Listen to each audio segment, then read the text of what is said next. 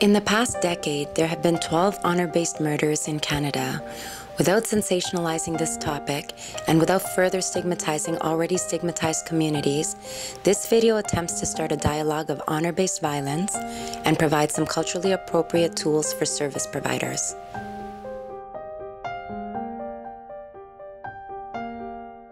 Well, all civilized people everywhere, and even those who are not what we may consider very high civilization, they have a sense of honor. What brings shame, what brings honor to a society, or who brings a family or a society or a community a dishonor. And we honor those, we respect those who bring us honor, and then we are ashamed of those who, whether they are children, whether they are adults, or people who flee from a war. We feel that they brought dishonor to the country, and this is so all over the world. It's not only peculiar to one particular community. As you know, Canada is a very multicultural society, and that's the greatness of it. But it also presents some challenges, and it is so also in Britain, in France, in Germany, many countries which have people now coming not only from European background but also from Asian or African background. So their notion of honor, what is respectable, or who feel that I will be somehow lowered in the eyes of my neighbors or my family, that notion is different. And so a person coming from Pakistan or Punjab or Afghanistan, their notion that a young girl should be obedient, should not indulge in sexual activities, or should be modest in her clothes. So all these have been traditional values, and they've been there for a long time. Now suddenly coming to Canada is quite different for them, and very shocking. And the nature of this violence, why women have felt, men have felt, that women are their property, sense of that we are the master, and if she does something that doesn't quite please us, that slapping, hitting was acceptable. And so violence, and then many times if there was a suspicion of unfaithfulness, infidelity, and many men felt that she should be punished. I mean, our dramas are full of it. One of the great dramas written by Shakespeare is Othello, written in 1604. That's 400 years ago. It is seen by every school kid in the Western world. It is taught in every school. And what is Othello's story? Othello is suspecting that his wife Desdemona is not faithful to him. She is unfaithful to him, and that is engineered by one of the persons who wants to see them fight against each other. So in order to now teach her a lesson, he kills her. And it's only a little later he finds that he's been duped. But when he says, why did I do it? And what would the world think of me? Killing my wife. She says, well, they would say he was an honorable man. He did the right thing, because she would have otherwise done something similar, or other women would have done something similar to their husbands. And so the notion of honor, shame, within the family, certainly a family in a very well-connected tribal family, the notion is that a person should behave properly towards the strangers, towards members of the family, and if you really break those limits, you're bringing shame. And you feel as though you can't show your face to others. You can't walk with pride. You can't walk with the full sense of being an honorable member of the community. So these are very deeply rooted, and this is not, I must stress again and again, it is not only to a Muslim community or Punjabi community. It is so in the English community, and Scottish, and the Irish, and the Germans. Everywhere there's a notion, what is right, what is not right.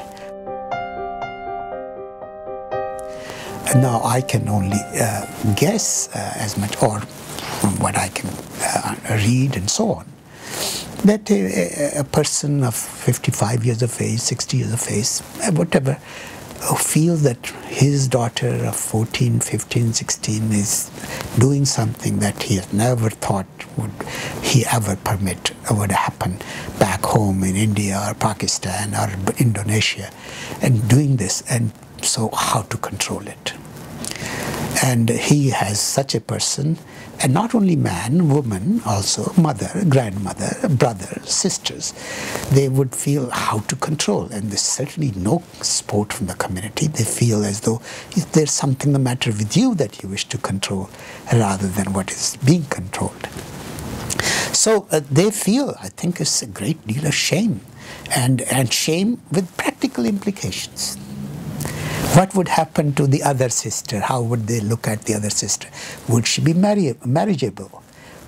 Could I, could I show my face in the community and say, I'm a good man? And here's my second daughter who wants to also be married 3, 4, 5 years down the line. And would the others shun me? They will ostracize me. And would I be excommunicated from my mosque or temple or gurudwara? Would I be treated as a good person or a bad person? So these are important things. Ki meri naak kat jayegi. I'll be spited. And in a community which is really so well-knit, a tribe's village where your world is only 200, 300 people you live in. That's your world. That's not 7 billion people, but those 200 people in a village, in a caste, in a subcaste, in a tribe. And if you can't walk with a straight face in that community, then you say, oh my God, life is not worth living. Everybody laughs at me, they sneers me, they ostracize me. So these are very powerful forces. And again, if I were to bring it in the Western context, the punishment that was most severe when we read, say, Greek literature 2,500 years ago, drama, the most severe punishment you could inflict on anybody was to exile them.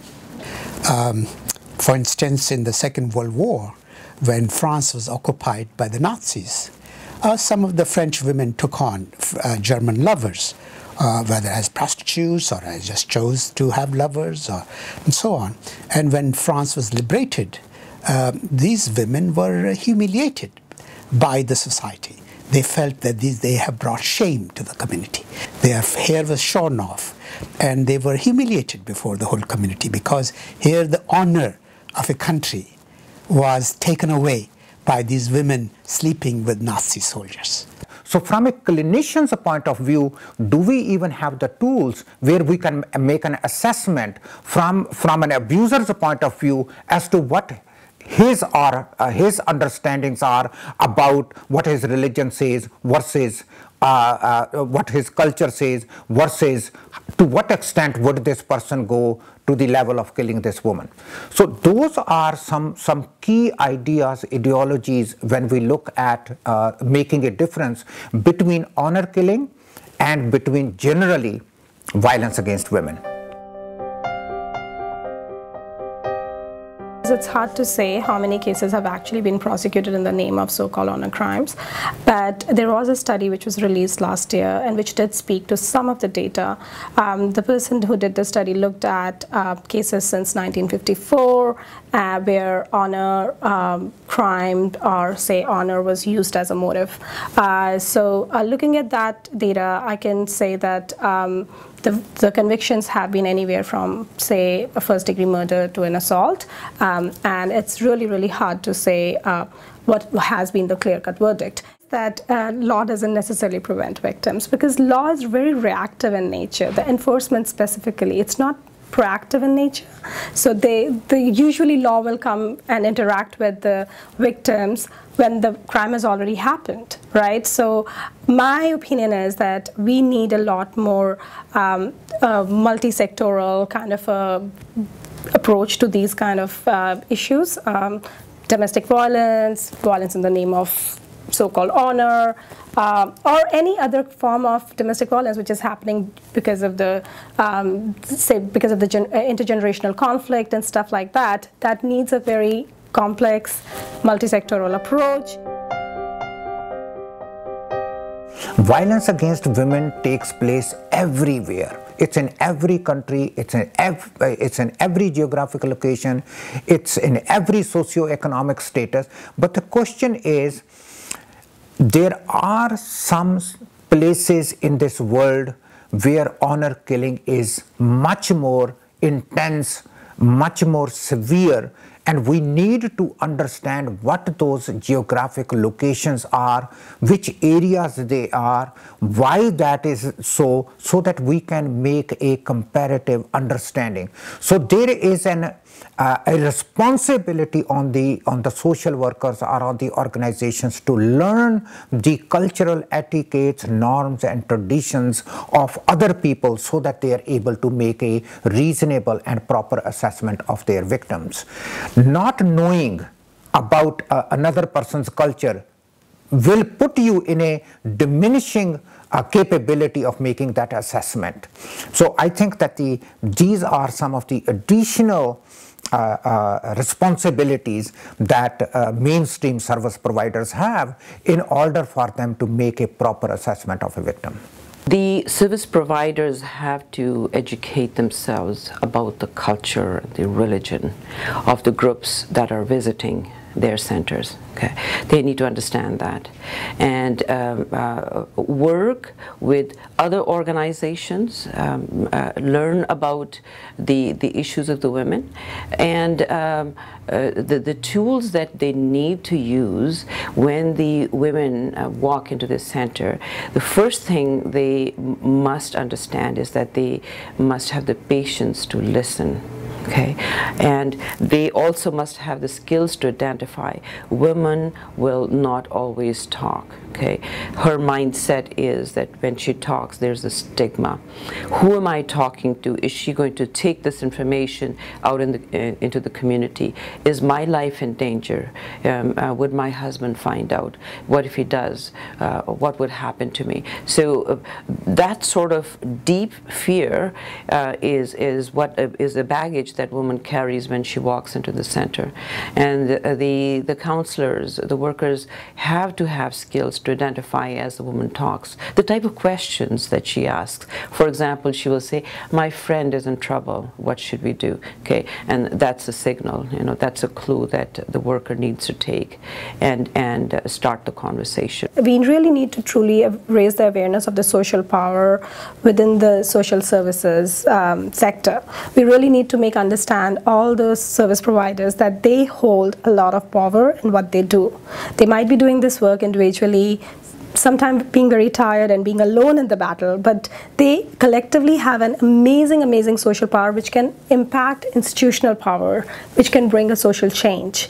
And that's the process, and that's the journey we need to empower ourselves to be with. That I alone probably cannot make any change, but I, along with 15,000 of other people who are working in the same sector towards the same issue, we can definitely bring a change. And that's what social service providers need to understand.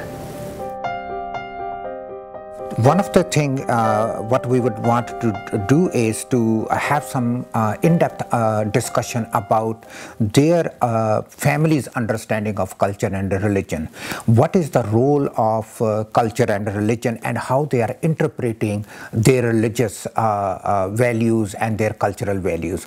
The more we can find out under this domain from the victim, the more we will be able to make an assessment whether her life is in danger or not. So that's one thing that we would like to do.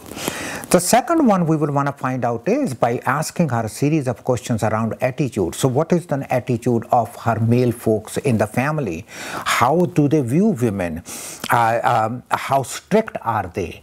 How much protective are they in terms of have they threatened in the past? Has there been any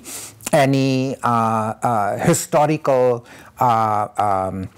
evidence of violence against them or against their cousins or against somebody else within the family. So I think the attitudes within the family, if we ask a series of questions around it, we will be that much closer in making an assessment about whether that family is likely to take severe actions against this young person or against this girl. The other one that we want to find out from this young woman is, how does the family feel about her behavior? Do they feel shamed? Do they feel that the family is becoming much more isolated? Do they feel that they have no place now because of her behavior? How are some of the practical reactions to her being an assertive young woman, or the one that she's an outgoing personality, or dresses in a particular way, or behaves in a particular manner? How upsetting is that? And if that is upsetting to this family, to what extent are they isolating themselves from the other crowd, and what kind of attitudes are they displaying? So that would be another way to make a judgment in terms of making an assessment. The fourth one is that if the family comes from a known area from back home where honor killings have taken place, how is the family supporting that? Has there been discussion at home that yes, this is a common occurrence where we come from, or this is the way life should be? Look how loosely or how morals are loose in Canada. Like, what kind of discussion is taking place in a relationship when they compare Canada to the place back home? And especially if the place back home is where it has been known that honor killings have taken place. That would be another kind of a danger sign for us to sort of evaluate further. The fifth one would be, how do we understand the integration of that family into the Canadian culture? Are they integrated? Do they feel that they are at a loss? Do they feel that they should never be integrated? Are they feeling that somehow by coming to Canada they have lost more rather than they gained some things? Do they desperately want to preserve however they define their religion and cultural identity? I think that would be another way to sort of find out exactly where they are in terms of their attitudes and their. The other additional kind of area which I would like to, as a clinician, concentrate on is, to what extent have they threatened? Have they threatened just a little bit? Have they actually implied that if you do not stop this, we are going to take some severe action to the extent of killing you? That this is unthinkable, that this will never be tolerated by us? So those are, I think, if we look at these kind of danger signs, I think we will have a reasonable assessment made. How do we now make an assessment of protective this young woman versus not doing anything and allowing the circumstances to take over, which will eventually lead to her death? Rabindranath Tagore, he said, God, take your wand and wipe out all those people who do injustice in this world, and then take the same wand and wipe out those who tolerate injustice. Okay. So these women need to understand that tolerating injustice is wrong as well. That is the approach that the organizations need to take. This is the time that we have to break that bondage of thousands of years, and women need to come out as a fresh flower and provide that beautiful fragrance in this world, and say, yeah, she is a beautiful being, and does not require bondage. If you take her, crush her, hold her, she will wilt and and her spirit will die. A society where we really understand what human rights are. And at this moment, the difficulty we are encountering is that people are talking about, I have some cultural rights. And the moment you talk about cultural rights, well, many of the cultural rights violate human rights. Because cultural rights could be prejudiced, they could be biased, they could be reactionary in nature, but human rights defined by United Nations are very progressive. So when we say that human rights are fundamental, they are fundamental to both men and women equally. They're not, there's nothing cultural or religious about rights. Human rights are human rights. Everybody has the right to life and dignity. Honor-based violence is just a symptom of a larger illness called patriarchy.